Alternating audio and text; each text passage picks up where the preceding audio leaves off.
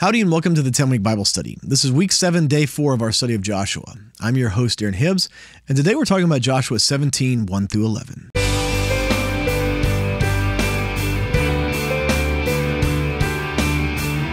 Well, welcome back to the 10-Week Bible Study. Again, I'm your host, Aaron Hibbs. Would you join me as we pray before we start today? Lord, would you open our eyes and our ears to hear what your word has to speak to us? Show us, God, what you have for us in your word today. Touch our hearts with the knowledge of you. In Jesus' name we pray. Amen. With that, let's go ahead and jump into God's word. We're reading today from the NIV. This is Joshua 17, starting in verse 1. This was the allotment of the tribe of Manasseh as Joseph's firstborn. Machir, Manasseh's firstborn, the ancestor of the Gileadites, had received Gilead and Bashan because the Machirites were great soldiers. So this allotment was for the rest of the people of Manasseh, the clans of Abiezar, Helek, Azrael, Shechem, Hefer, and Shemida. These are the other male descendants of Manasseh, son of Joseph, by their clans.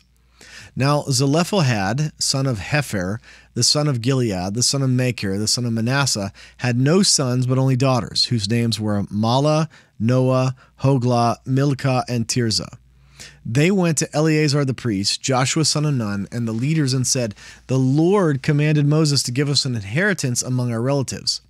So Joshua gave them an inheritance along with the brothers of their father, according to the Lord's command. Manasseh's share consisted of 10 tracts of land beside Gilead and Bashan east of the Jordan, because the daughters of the tribe of Manasseh received an inheritance among the sons. The land of Gilead belonged to the rest of the descendants of Manasseh. Now, here's an interesting story where the Lord actually, this is a dispute that arises before Moses dies, and because, this person in the descendancy of Manasseh, there's no sons and only daughters, they essentially said, hey, if you don't give the daughters any land, they're essentially cut off. And Moses is like, fine.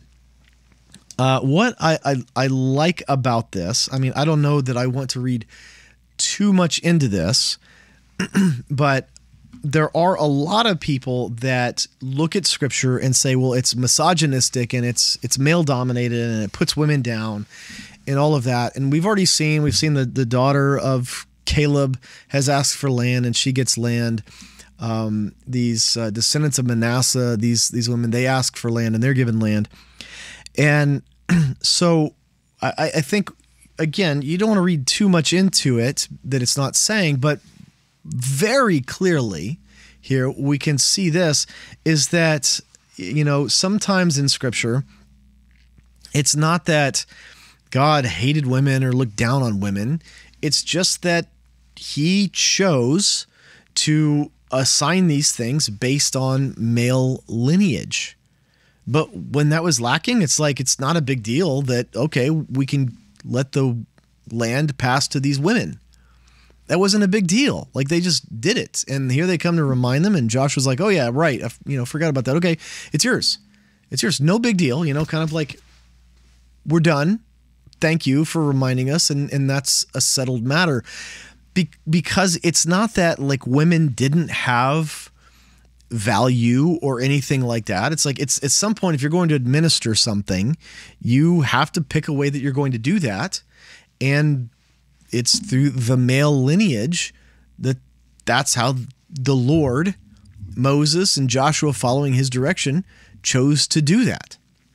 There's any number of thousands of ways to do almost anything. Sometimes they're bad, but a lot of times it's like one way is not necessarily better than the other. And no matter how you do it, if you want to kind of zero in on one facet of how someone has decided to administer something, you can nitpick it apart and then you can assign guilt and assume reasons, nefarious reasons for why that was done. And, so people do that with the Bible. Say, well, look at this, the Bible's misogynistic and God hates women. And that's just not even true. It's not in there. And many times they'll point to things like the divisions of land and things like that. And here it is, right? In the absence of there being that prescribed male lineage, and you've only got daughters, it's like, hey, will get cut off if you don't give it to a woman. Okay, no problem. Here it is. And so it's not about assigning or taking away value from women. It's just about the way that it's administered.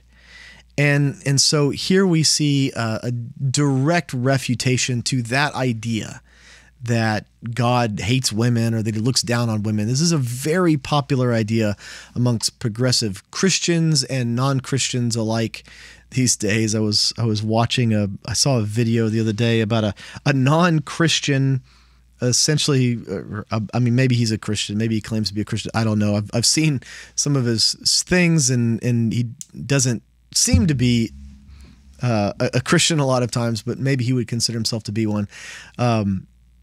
Referencing the Bible for different things, and an atheist reporter was taking him to task, saying that him referencing the Bible in some of his lectures was damaging to women, because she was saying that the Bible is horribly misogynistic and damaging to women. Again, very common idea amongst progressive people of progressive ideologies, either religious or political, and it's not true. It doesn't mean that there aren't people in the Bible who may have behaved in misogynistic ways, but the Bible itself doesn't have some overarching misogynistic, woman-hating theme to it.